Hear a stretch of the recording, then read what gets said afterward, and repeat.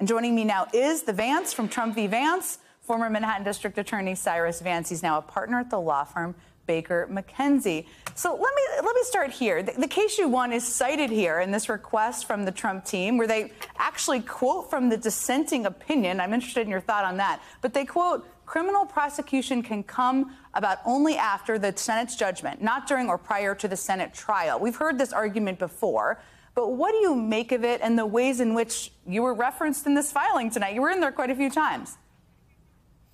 Good evening, Jen. Thank you for having me on. My general reaction is we have been here before. In our case, after several years of litigation started by former President Trump, the Supreme Court ruled, just as you indicated, that a sitting president can be investigated. But that's not the first time the Supreme Court has said that. It said that in Nixon. It said that it said that in the Clinton case. So our case merely, I think, reaffirmed, but in a very strong way, that President Trump is not immune from responding to subpoenas or lawful requests for evidence, whether it's from a federal prosecutor or a state prosecutor.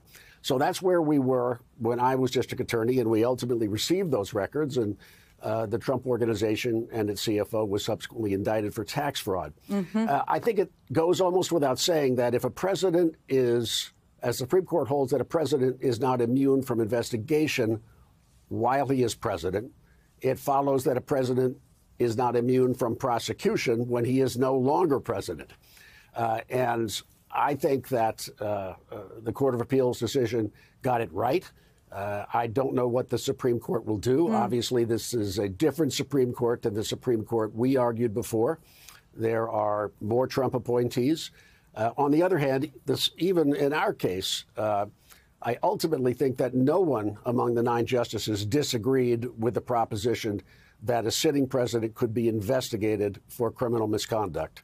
There were some complaints about whether, there were some complaints, but they weren't about the substance of the principle that you just articulated.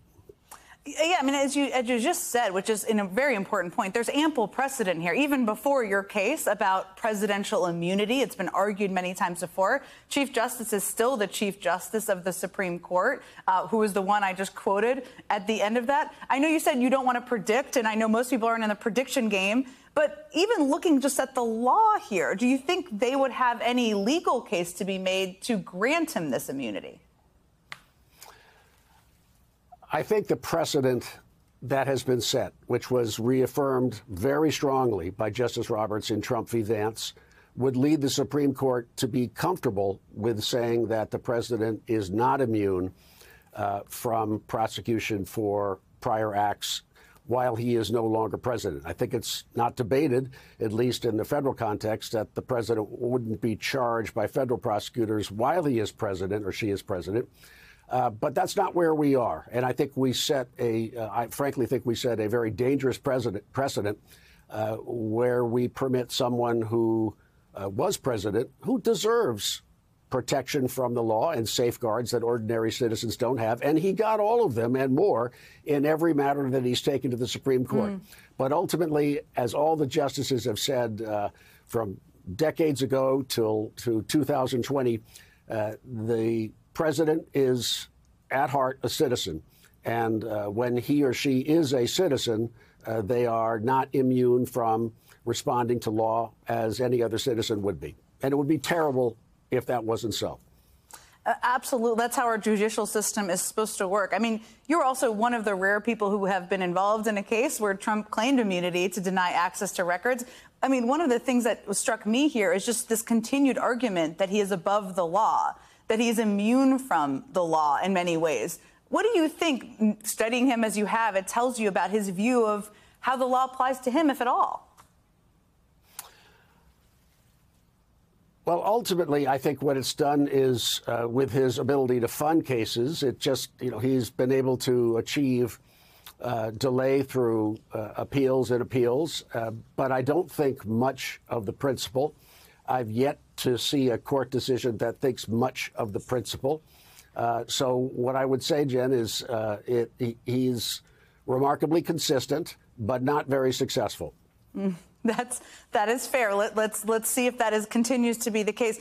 You know, one of the questions here, as I just outlined, is this delay tactic, right? And I wanted to ask you, as somebody who's obviously watched the legal system, been involved at a high level in the legal system, whether the Supreme Court looks at or thinks about that. I mean, if they take this case, it could be delayed past the election. Do they factor that in? Well, I can't speak knowingly about what the Supreme Court justices think, but I think they clearly move quickly when they want to, as we've just seen, with their arguments on the issue of whether or not President Trump should be disqualified from being on the presidential ballot in California and perhaps subsequently Maine.